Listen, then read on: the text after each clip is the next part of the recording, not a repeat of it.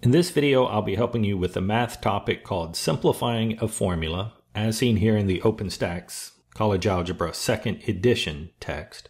We're asked to simplify the formula here for the perimeter of a rectangle, and the formula is given as P equals L plus W plus L plus W, just adding up the lengths and widths of the rectangle. And to simplify this expression, I can see that the right-hand side has some like terms that we can add. The left-hand side of the expression is just P for perimeter, and on the right-hand side we have one L being added to another L. Combining would give us 2L. And similarly for the W's, those are also like terms. We have a single W plus another single W. Combined would be plus 2W.